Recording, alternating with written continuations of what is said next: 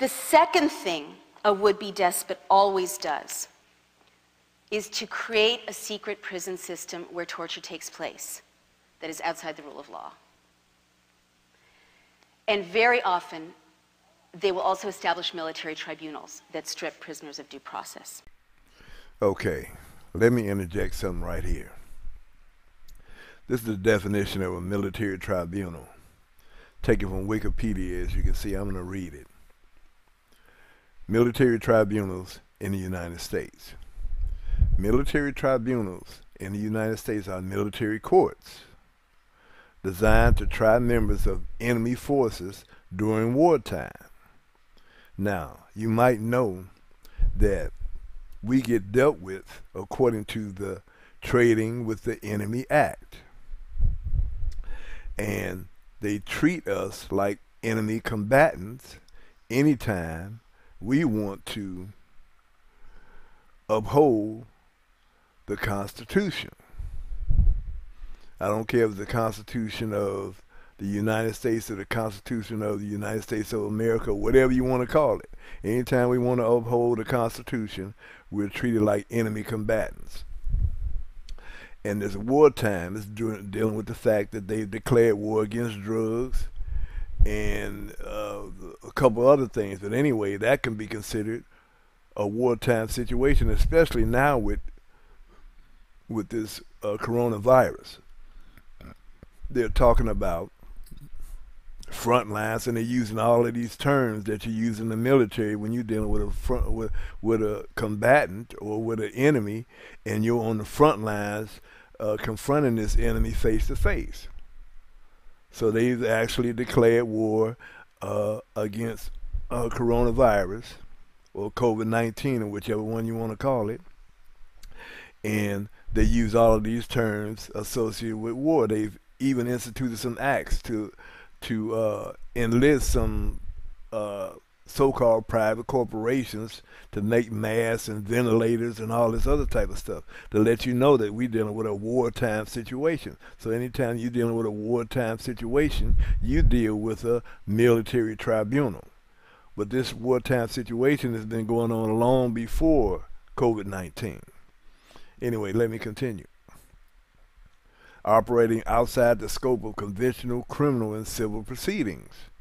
I'm very familiar with the United States operating outside of conventional criminal and civil proceedings.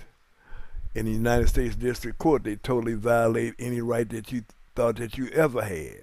And due process is the main thing that they violate. They do the same thing in the civil cases. They don't violate, they don't honor your due process. So these military tribunals have been in existence in the United States. It's just that most people don't see what's going on in these courts because they use lawyers. And lawyers is there to be a buffer between you knowing what's going on and the court exposing itself. But I can tell you from my firsthand experience that all of these courts are dealing with military tribunals because they all fly the military flag, which is a red, white, and blue flag with the gold fringe around it. That's a military martial law flag. Anyway, as we continue, the judges are military officers and fulfill the role of jurors. So these judges, the military officers, fulfill the role of jurors. In the United States District Court, you can experience this also. They'll tell you that you've been indicted by a grand jury, this, that, and the other. But when you do some research, you'll find out that a single judge can be a grand jury. How about that? Anyway, military tribunals are distinct from courts martial. The military tribunal is an inquisitorial system based on charges brought by military authorities. The military authority in the United States District Court is the United States because the United States is a military corporation. You should be able to tell that because it's a corporation, in case you didn't know, and corporations always have a president, a secretary, and a treasurer. Matter of fact, one of the titles of the President of the United States is Commander-in-Chief. Anyway, let me continue. Prosecuted by a military authority, judged by military officers, and sentenced by a military officer against a member of an enemy army. Anytime you uphold the Constitution, you considered a member of an enemy army, because to the United States corporation, which is a democracy or democracy, they don't operate according to any type of republic form of government, which the Constitution was based on a republic. Don't take my word for it. Do your own research. Anyway, the United States has made use of military tribunals or commissions. I had to deal with a commissioner when I was dealing with a state court in Arizona. I had to deal with not a judge. His title was commissioner. So therefore, he had to receive a commission, right? So it was commission that I had to deal with. And this was supposed to be a regular civil court. But of course, it was a court martial. It was a military tribunal. Anyway, rather than rely on a court martial within the military justice system during times of declared war or rebellion. Most recently, as discussed below, which I'm not going to read, the administration of George W. Bush sought to use military tribunals to try unlawful enemy combatants. Again, anytime you want to uphold the Constitution in any United States court, you're considered to be an enemy combatant. If that's not the case, then why, according to Article 1, Section 10, Clause 1 of the Constitution, no state shall make anything but gold and silver coin a tender in payment of debts. But everybody listening to my voice right now is paying debts using Federal Reserve notes. If it was a constitutional country, then we could only pay a debt with gold and silver coin, which is still the case. But you won't find them upholding that in these unconstitutional courts. Anyway, let me continue. Most individuals captured abroad, you're considered a foreigner to the United States. Just like Arizona is a corporation, Illinois is a corporation, California, so forth and so on, all are corporations.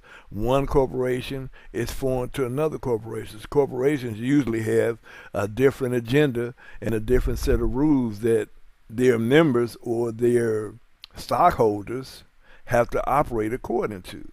So that's what we're dealing with. Anytime you're dealing with the United States, you're being considered a foreigner, even though you might call yourself a citizen. Either way, you will find, if you examine for yourself, that your rights will be violated, because it's my firm belief that we've been under martial law for a long time. The problem is that people don't know what martial law is. Again, Lenin was the innovator this time, but Mussolini studied Lenin and developed his system called Confino. Hitler studied Stalin and developed the People's Court system. I beg your pardon, Hitler studied Mussolini with the People's Court system, and Stalin studied Hitler. And so what happens when you have a military tribunal system and a secret prison system outside the rule of law, where torture takes place, is that it starts to put pressure on the rest of civil society. And I'll tell you how. Now, this is really difficult. But this is like, I've started to offer $50,000 for anyone who can do this, even though I don't happen to have $50,000 handy. But I invite you to name a society that created a secret prison system outside the rule of law where torture takes place that didn't sooner or later turn the abuse against its own citizens. So why should we worry about the fact that brown people with Muslim names on this far-off island are being tortured? The White House says we don't torture. It's a lie. They're being tortured systemically. People in US-held prisons in Iraq are being tortured. People at black sites are being tortured. Why should it bother us? I mean, my brother's a really decent guy, but he said, you know, that's not my issue before he read my argument. And so apart from the moral issue, why should we worry that the state has legalized torture?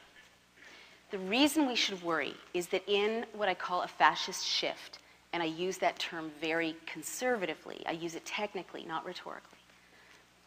There are many definitions of fascism. My dictionary definition is when the state starts to use terror against the individual in an effort to push back democracy. So we should worry about the fact that the state has essentially legalized torture of these marginal people, people who are marginal to us, because what always happens in a fascist shift is that the state will start by abusing people that no one in the mainstream really identifies with much. You know, in Germany, it was anarchists, communists, homosexuals, Jews, gypsies, thank you. And then what always happens is there's a blurring of the line, and the noose starts to catch up more and more members of civil society, mainstream society, and it's always the same cast of characters. Us, basically. Journalists, editors, opposition leaders, labor leaders, and outspoken clergy. So and Germany is so instructive in this regard because, you know, people don't realize that it didn't start with crematoria. You know, that what happens when you create a secret prison system where torture takes place is it always metastasizes. It starts out little and informal and gets bigger and bigger and bigger. And like in Berlin in 1931, 1932, torture was still illegal. The Nazis weren't even in power. They were a minority party. It was still a democracy. There were opposition, there were marches, there was, you know, everything was as it should have been. But the SA, a paramilitary force, we'll get to that, started to create these makeshift torture cellars where they would torment these marginal people, and everyone knew about it. They thought it was funny. There were cartoons about it in the German press. It's like, you know, that show 24. It's like, that's funny. Everyone accepted it. But then it doesn't take too long before the line starts to be blurred. So why is this so urgently relevant to us? Most Americans don't realize that the president now claims the power to say to any one of us, what's your name? Raul, you're an enemy combatant. Or let's find someone who really looks like a soccer mom, a Republican soccer mom, okay? Republican, you have a really nice purse. Republican soccer mom. Yes, yes. Pardon me? Anne, enemy combatant. No, it doesn't matter. You can be innocent. You can be Republican. You can be a devoted, you know, evangelical. It doesn't matter. Enemy combatant is a status offense. Your innocence does not protect you. Your party affiliation does not protect you. And if he says, and Naomi, enemy combatant, it's like Mother May I. If he, on his say-so alone, he can name you or me an enemy combatant, and they can't torture us yet, but they can take us to a Navy brig, to a 10 by 12-foot cell, and keep us in American citizens, innocent American citizens, in solitary confinement. If you haven't watched part 1 of The End of America yet, I suggest you do that. Then come back to my page for part 3. Peace.